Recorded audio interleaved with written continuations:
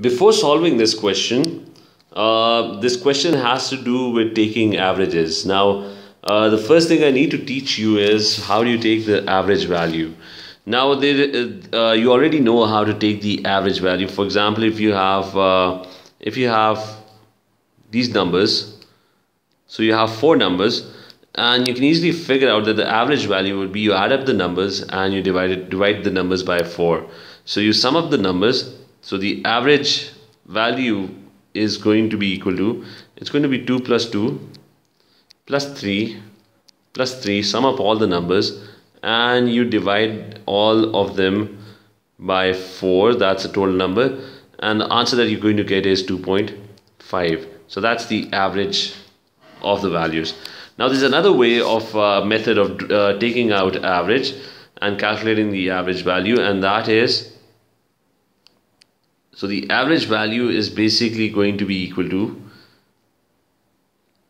the percentage of a particular multiplied by the value, and you're going to sum them up. So I'm going to explain this formula that I've written over here.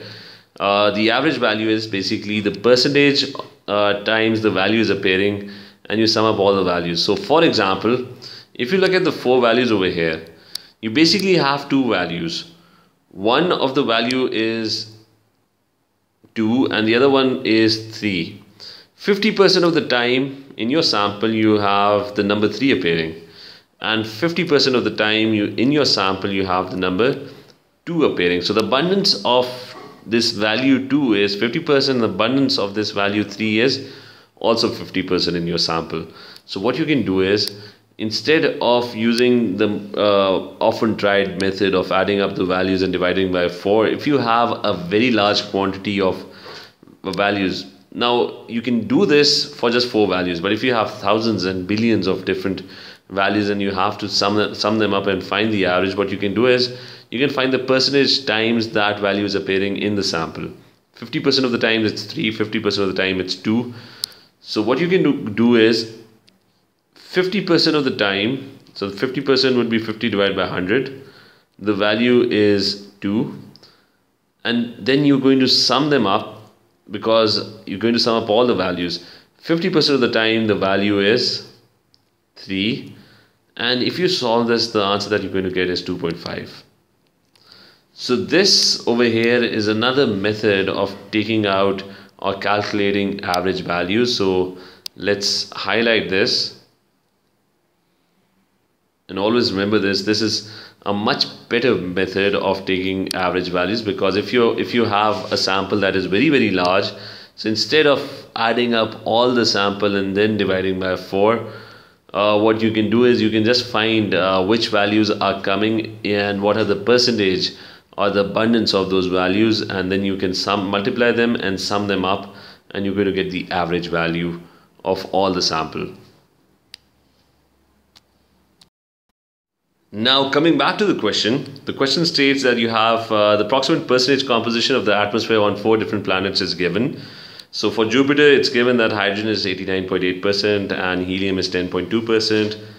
Neptune is 80% hydrogen, 19% helium and 1% methane. And so Saturn and Uranus, that's the percentage composition of the atmosphere is given. And the density of a gas may be defined as the mass of 1 dm³ of the gas measured at s.t.p. Now, since all gases occupy almost the same volume, so density is mass over volume. But since the volume is the same, so we're basically going to focus on the mass, because density is mass over volume. But since gases have the same volume, so density would become proportional to mass. So we need to find, the question is stating which mixture of gases has the greatest density. So we've already stated the density is proportional to mass. So we're going to figure out which one of the atmospheres is the heaviest atmosphere.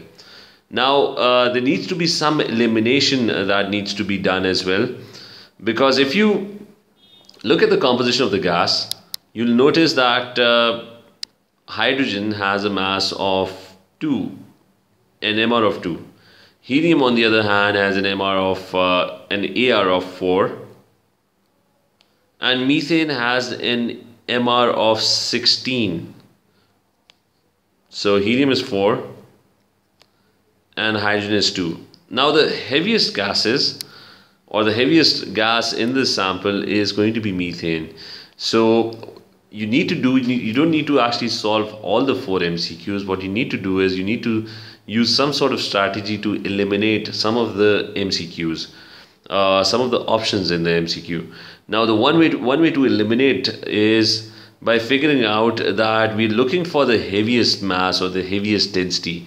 So it's going to contain the heaviest gas. So the first option cannot be correct, because the first atmosphere, the atmosphere of Jupiter, has the gases that have the least mass, 4 and 2. So it must be something, it should contain methane. So you're going to look for the gases, or look for the atmosphere which has the greatest amount of methane. So let's boil our question down to Neptune and Uranus. Let's remove Saturn as well, because Saturn has a lot of hydrogen, and hydrogen is a light gas. It only has an MR of 2. So, and methane is very little in Saturn. So let's remove Saturn and Jupiter, because Jupiter has no methane, so it only contains the lightest gases. Saturn also has the lightest gases. It has very little methane. So we can pretty much boil our question down to Neptune and Uranus.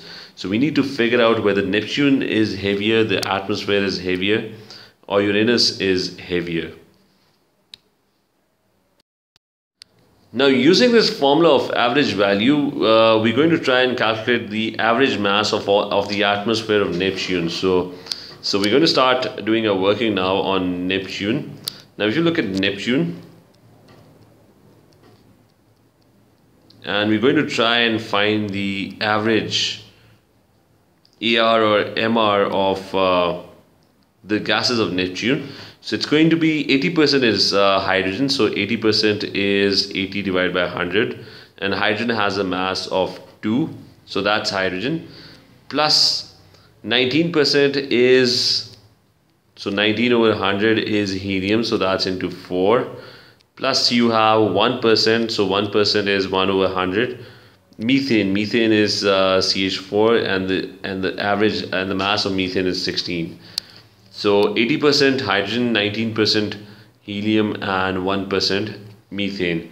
So we want to find the average MR, so it's 80 over 100 into 2, and that would give us the average value. We can also try and calculate the average mass of Uranus. So if we do that, so if we try and calculate the average MR of all the gases in Uranus, it's going to be 82.5% is hydrogen, so that has an MR of 2. 15.2% is helium, so 15.2 divided by 100 into 4, plus 2.3% over 100 is methane. Now, even if you, without solving this question, even if you look at the question, what you would notice is that this question has, Uranus has more methane. So you can pretty much guess that Uranus might be the answer to this question, but we would be solving this question. So let's try and solve this question. So it's going to be, let's try and solve Neptune first. So it's going to be 80 divided by 100, and you're going to multiply that by 2, plus it's going to be 19 over 100 into 4, and then you're going to add 1 over 100 into 16,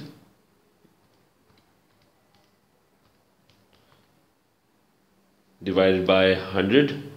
So the answer that I am getting is 2.52. So the average mass of all the gases on Neptune is going to be 2.52.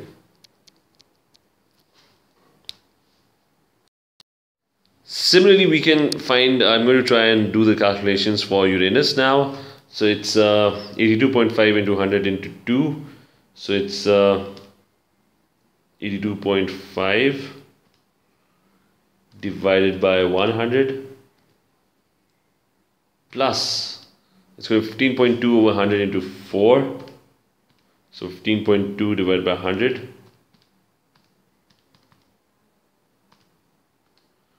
And plus it's 2.3 over 100 into 16.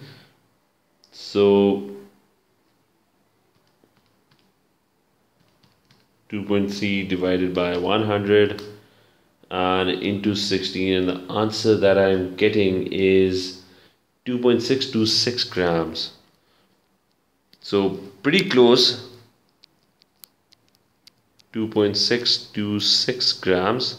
So it's pretty close, but Uranus has, as we guessed correctly initially without the calculations, Uranus has a heavier atmosphere, so the answer is going to be, it's going to be D.